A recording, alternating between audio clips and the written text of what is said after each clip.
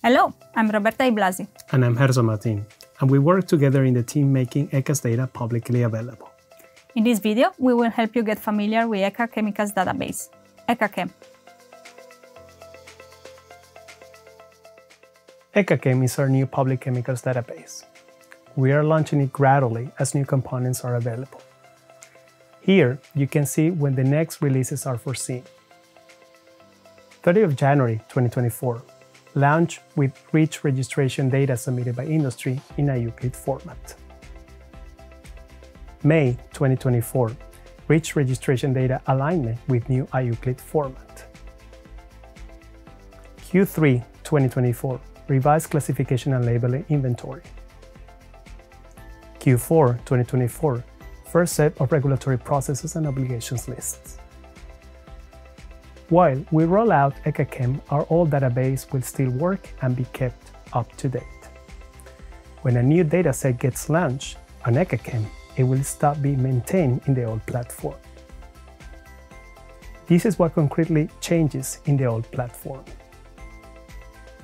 The search box will be removed from ECHA's homepage. Instead, by going to Search for Chemicals, you can access both ECHA CHEM and the old platform. When a dataset has been moved to ECHA CHEM, such as rich registration, for example, you will see a banner like this on top of the info card that will take you to this corresponding substance dashboard in ECHA CHEM. The substance dashboard is a one-stop view for everything to do with a chemical. We will show it to you in a more detail later in this video. Thank you, Gerson, for introducing the new database and phased release plan. Now, let's take a close look at ECHA CHEM and what you can find there.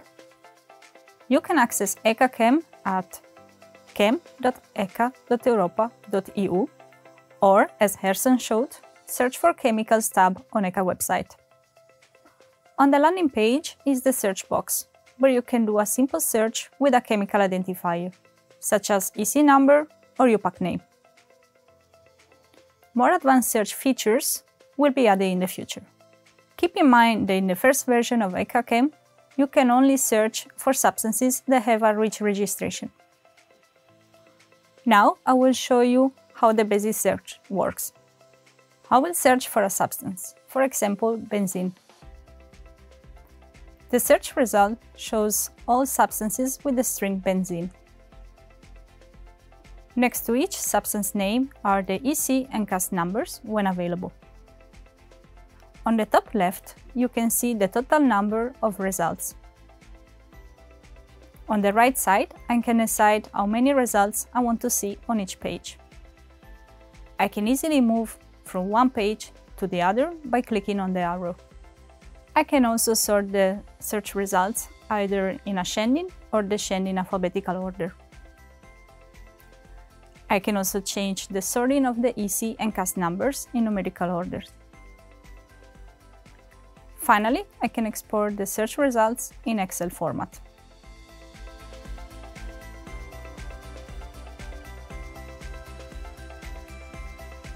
So now you have seen how to do a simple substance search, how the results are shown, and how you can export them.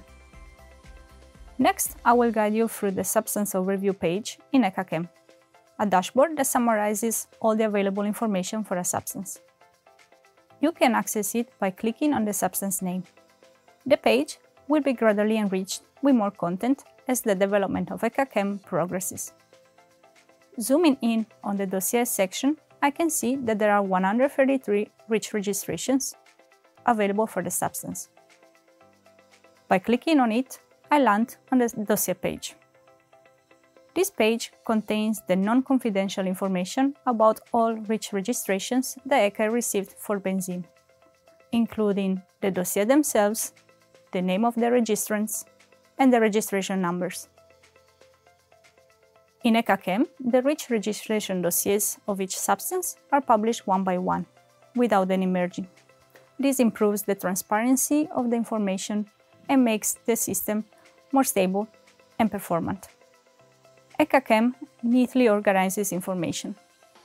Active rich registration dossiers are distinct from not active ones, providing clarity. I can also sort dossier based on different criteria, like the last updated date or the dossier subtype. The dossier view follows the same structure and look and feel as Euclid, with a table of content on the left side. For a more compact display, you can choose to hide empty fields. This concludes my demo of the basic search and features of ECHA CHEM. We've come to the end of our video. We hope it has helped you to get familiar with our new chemicals database. Remember to check our support page. It has a lot of material like guides and webinars to help you to use ECHA CHEM.